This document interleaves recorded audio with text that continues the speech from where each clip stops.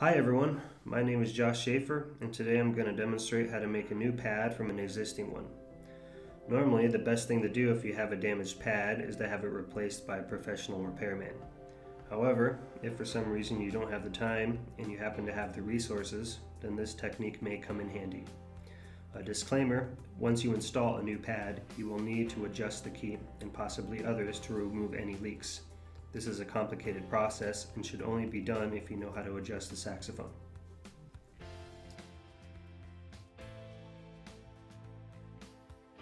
So here's an overview of a couple things that you will need for this process. First, I've got the damaged pad here, and then I'll need a larger pad, and this needs to be in pretty good condition. You can have small marks on the outside here, but preferably it needs to be fairly new. Here is a small spatula-like tool. This is an old butter knife that I ground down, and this will be used to iron the leather. And some scissors for cutting the leather, a toothpick or a small something you can use for the glue. And this is Elmer's style glue. And some pliers. And I've got my torch here, but you can just use a regular lighter or any kind of anything that heat the iron here.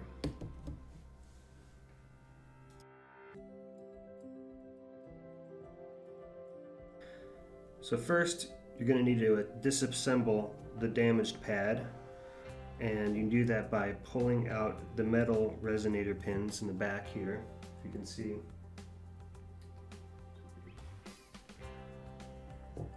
So you take the pliers and pinch them and pull them out, and I'll show you in a second.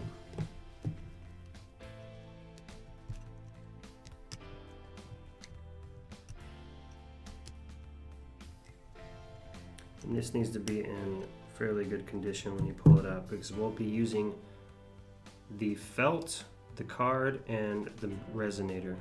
So I'll go ahead and push this out here. There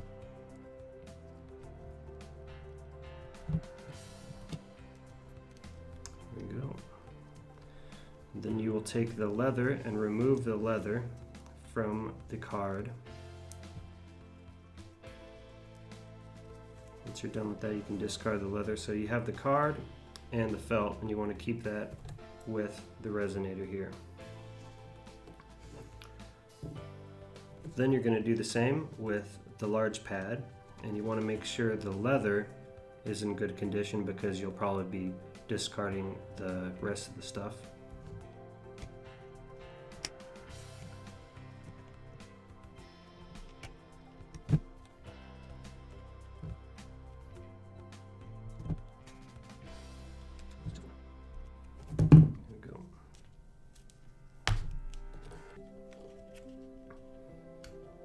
Carefully remove the leather and peel it back.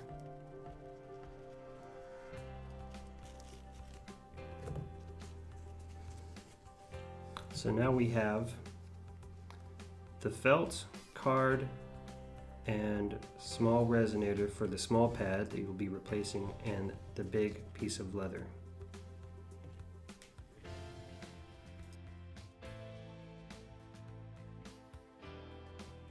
So one thing I forgot to do before disassembling the large pad was ironing out the leather, which is probably easier when the pad is still assembled. So what I'll do here is I'll take my torch, and I have to be very careful not to heat the iron part too much. So do this. And then gently go over the creased areas.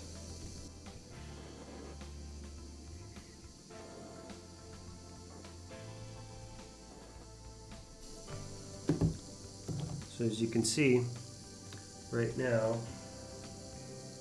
The top part is a little smoother than it was before. And when you stretch the pad out, it'll kind of go back to normal. So you can see the crease in the top of the pad there. The crease is gone.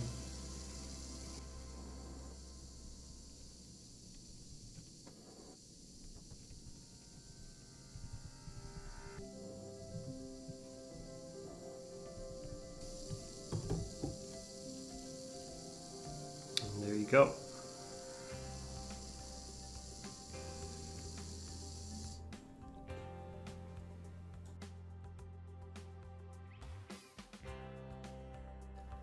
So once you've got your final materials together, what you will need to do is take the felt and card and line it up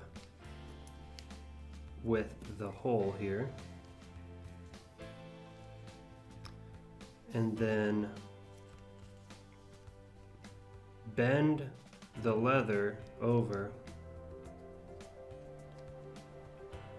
and mark about where it was with the smaller pad. So I'm gonna say about here, and do that with the other side as well.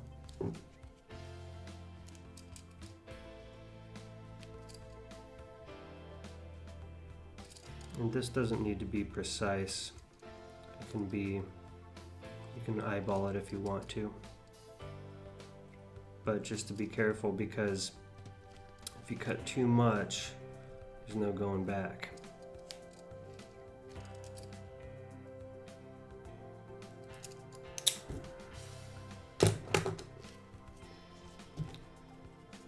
So now I know about where I need to cut the leather, and it's just beyond where it was folded over in the old pad there. So what I'll do is I'll cut in.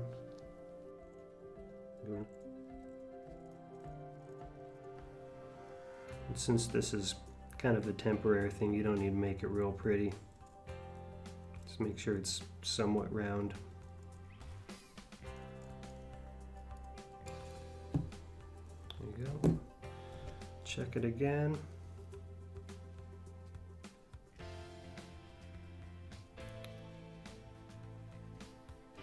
All right.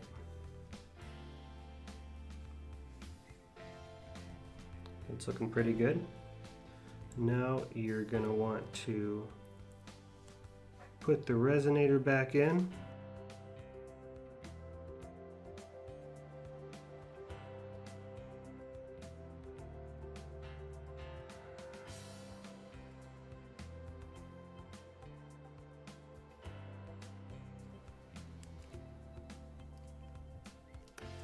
There we go.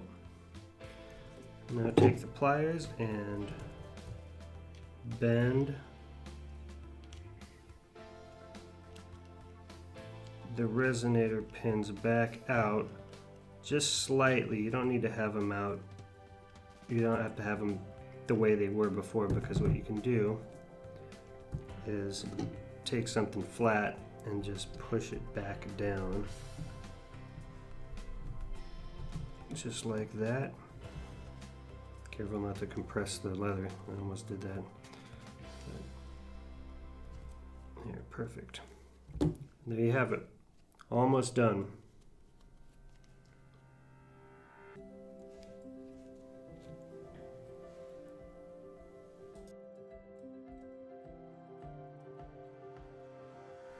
So the last step to finish the pad up is going to be gluing the leather to the card in the back.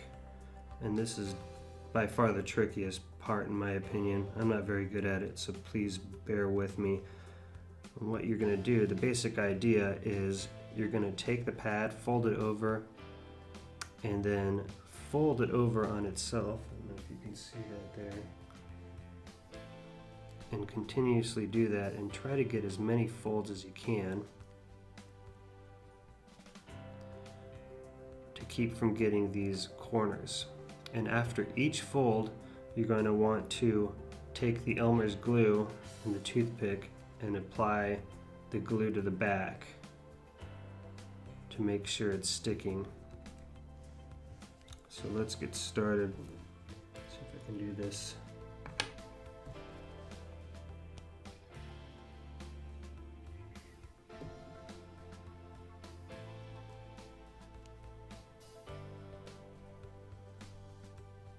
I've got this nifty little container here. Maybe I don't need the toothpick.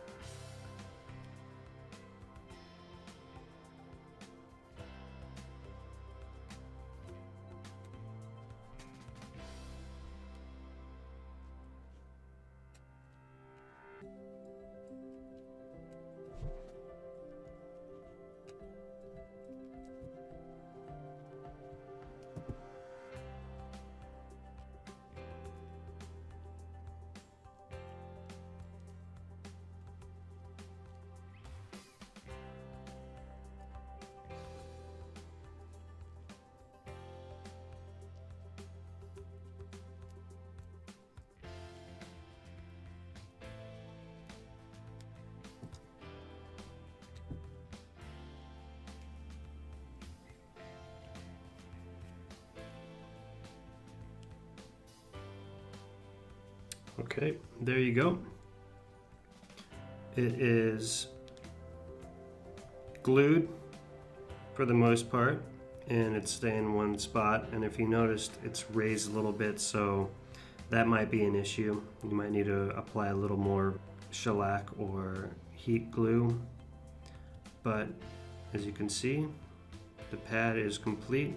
There's some corners here, but I've used one of these in my saxophone and it's not an issue. So hopefully this was helpful, and please let me know if you have any questions.